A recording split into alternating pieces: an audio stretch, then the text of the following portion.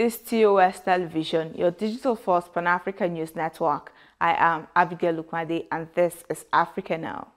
Kenyan teachers say corporal punishment should be returned to classrooms to allow them to be tougher on pupils. Kenya outlawed corporal punishment in schools in 2001. The Children's Act protects children from all forms of abuse, but secondary school head teachers say the ban undermines their authority in schools. Suleima Ishaq, head of Sudan's unit combating violence against women under the Ministry of Social Affairs and Civil Society, is being investigated by security services for accusations of leaking state secrets to the United Nations envoy under Article 47 of the country's Criminal Act.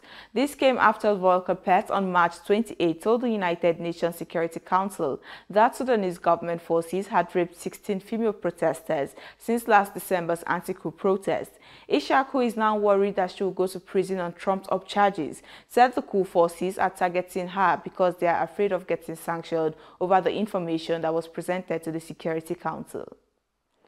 10,000 South African soldiers will help relief efforts in KwaZulu-Natal province, where more than 440 people have died in floods and mudslides and dozens more are missing. President Cyril Ramaphosa said in a televised speech that his cabinet had declared a national state of disaster because of the floods and extreme weather in several other provinces, which would allow for a more effective response to the crisis. He also said the finance minister will approach parliament over additional spending beyond the 1 billion rand, which he said is immediately available. Now, the president of Burkina Faso's Mines Chamber said on Monday that extra measures will be taken to increase security and help to avoid further suspensions after Russia's Norgold shut down a gold mine in the insurgent-hit country earlier this month. Norgold called force majeure on its tobacco mine on April 9, citing the deteriorating security situation in the West African nation, where Islamist militants have gained ground and escalated attacks in recent years. The Central African Republic's Criminal Court is due to hear its first trial on Tuesday, 7 years after it was formed. The hybrid court, which is staffed by both international and Central African judges and prosecutors, was set up to investigate war crimes and crimes against humanity committed in the past 2 decades. The defendants in Tuesday's trial are members of 3R, one of the most powerful armed groups in the country. They are accused of massacring dozens of people in the northwest of the country. This is your digital-first Pan-African news network, TOS Television. You're watching Africa Now. More stories coming your way after the break. Stay tuned.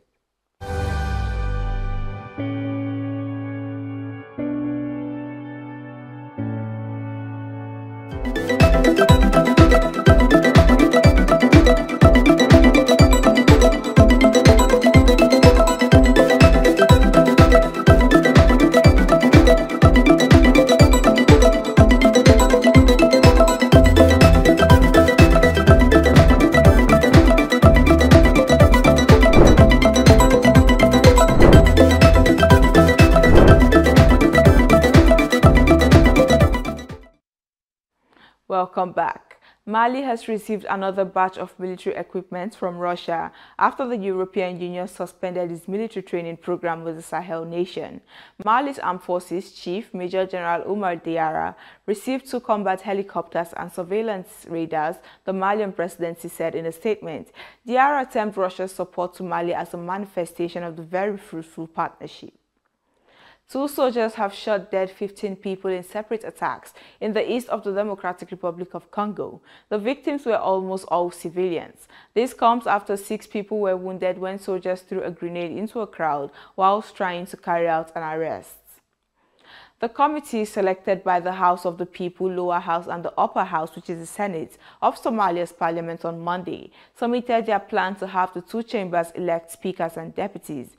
In a joint session, the legislators approved the timeline to elect the speaker and deputies of the Senate on April 26, while the speaker and deputies of the Lower House will be elected on April 27. Kenya's 3-week fuel crisis have eased as supplies improved at gas stations after the government raised pump prices.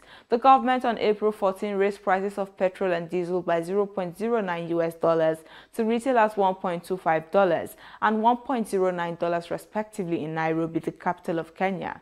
Daniel Kipto, the Director General of Energy and Petroleum Regulatory Authority, said fuel supply has been restored across the country, thus the market should operate at the optimum. And in sports, Kenya and Zimbabwe will be included in the 2023 Africa Cup of Nations qualifying draw on Tuesday, despite being banned by FIFA over government interference.